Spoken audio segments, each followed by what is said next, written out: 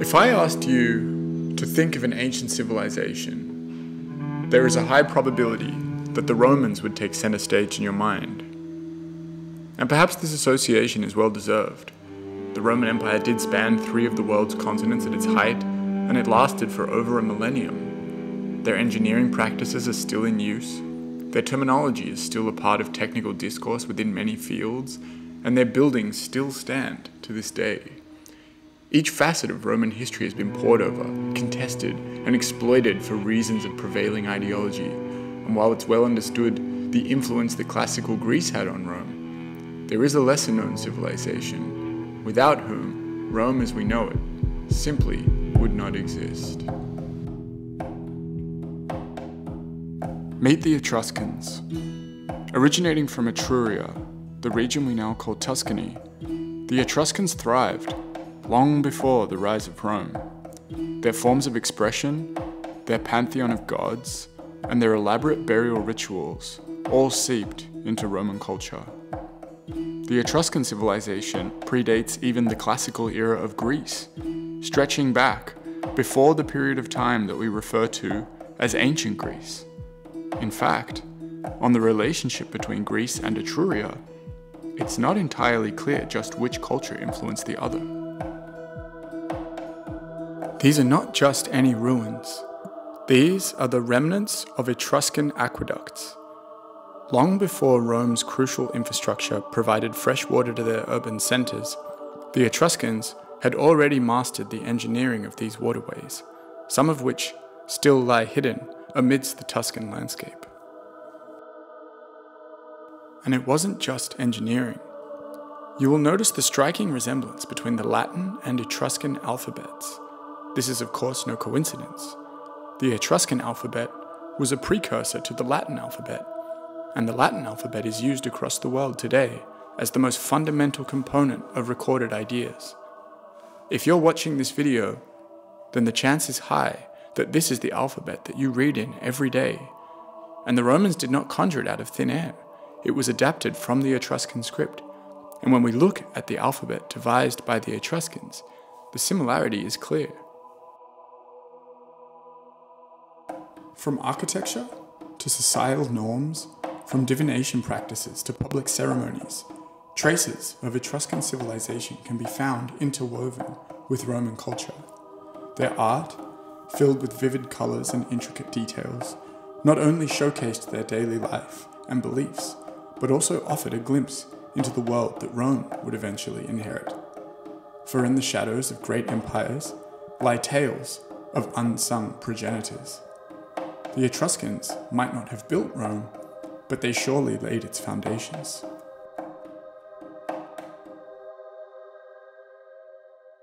If we take a deep look into Etruscan society, we see a world that looks remarkably Athenian.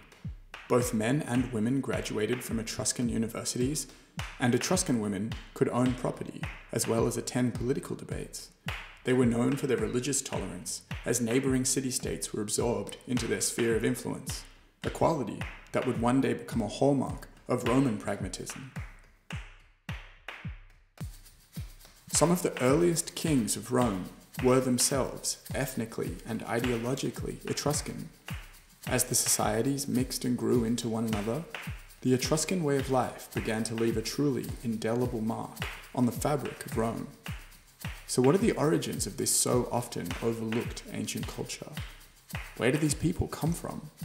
Well, this is where things start to get strange. To answer this question of cultural heritage, we turn to the most reliable resource available to historians, the written word. For context, the study of written language serves as the gateway to understanding the origins and evolution of a civilization. Through inscriptions, linguistic choices, even misspellings, historians can trace the linguistic development of a society and understand its origins. It would be fair to say that language is less a piece of the puzzle than that the puzzle itself is made of language. Language is thought. Language is culture.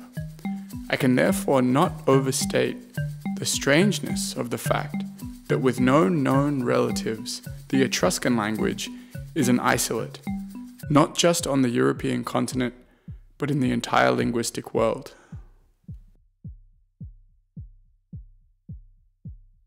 While isolated languages exist in Europe, such as Hungarian and Finnish, these are by no means anomalous. Their roots can be linked to many languages stemming from the Eurasian steppe tribes, and their histories are tied to known periods of invasion. By contrast, a language with no relatives, like that spoken by the Etruscans, is as rare as it is confounding. These have long been the inspiration for sprawling alternate theories of human history, from pre-Ice Age civilizations to alien visitation. And as long as anomalies like this remain unexplained, who are we to discredit such ideas? Our best theory for the origin of the Etruscans is that they were indigenous to the Italian peninsula, perhaps surviving the invasion of those we call the Indo-Europeans, all the way back in prehistory. So few things about these people are clear. One is that their influence on Rome was profound. Another is that their legacy has been all but lost and their achievements forgotten. There is no clear point where the Etruscan way of life ceases to exist. Rather, it is eroded by the slow winds of time. As Rome expanded and became more dominant, the Etruscans were gradually assimilated into the Roman sphere. By the 4th century BCE, much of Etruria had been annexed by Rome.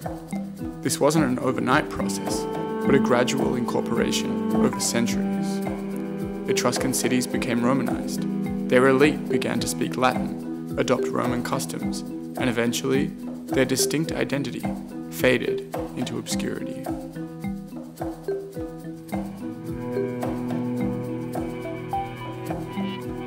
While the political and linguistic identity of the Etruscans disappeared, their cultural and religious influence persisted in Rome. Gods, architecture, and art were integrated into the machinery of Roman society, and in the subsequent 1,000 years of Roman glory, the Etruscan influence would live on. To this day, the legacy of the Etruscans is imprinted on every Roman cobblestone.